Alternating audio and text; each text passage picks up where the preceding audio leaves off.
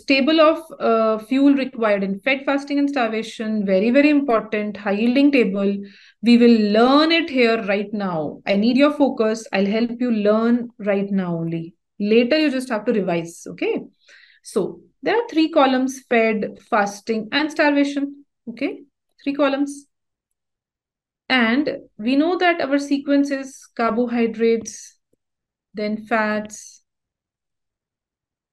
and then protein. Okay, so I'm not writing proteins here, but because there will be, okay, let's write proteins, etc. Lot other things will be used. Okay, so on this side, various organs are given. So in our first column, carbohydrate is the basic which we learned, and here glucose is written at most of the places, carbohydrates or glucose. But one exception. So first column of fed state, one exception, that heart uses fatty acid even in fed state. Fetal heart uses glucose. In heart failure, again, it is glucose. Again, the fuel is glucose. Fetal heart uses glucose. As soon as birth occurs, it is not fetus. Even if 1-day-old child, it will be fatty acid for heart. Only in fetus, it is glucose. Then in heart failure, it is glucose. Coming to second column, fasting, F for fasting, F for fats, easy to learn.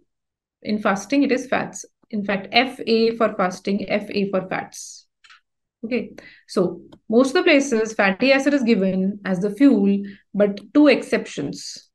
First column, 1 exception. Second column, 2 exceptions.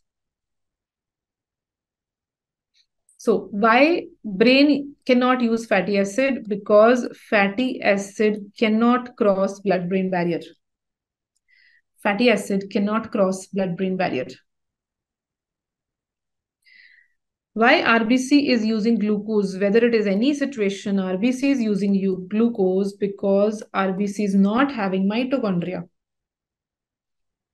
RBC not having mitochondria. So note here that RBC is using glucose, be it any situation, fed, fasting, or starvation. Then starvation column, the third column. Brain and heart, vital organs, they use ketone bodies. Very important, vital organs. Ketone bodies are formed, produced for vital organs, heart and brain. Then liver will be using amino acids.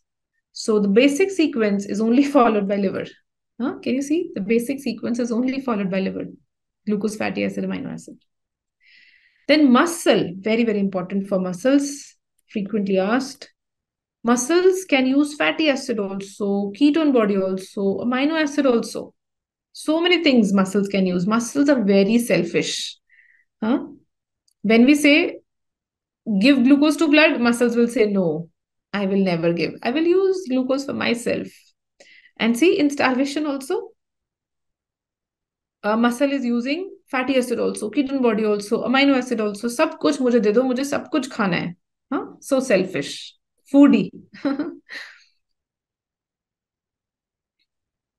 Fatty acid is very long, dear. Is non-polar also. Long chain fatty acid especially are non-polar. Dr. K. So they will not be able to cross the blood-brain barrier. Okay. Brain mainly relies on glucose.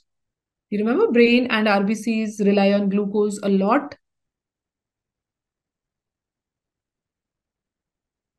Yeah, liver is selfless, Dr. Aditya.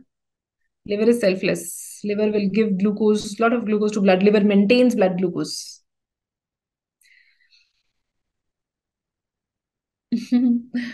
So nice, Dr. Nitya. Liver is mom.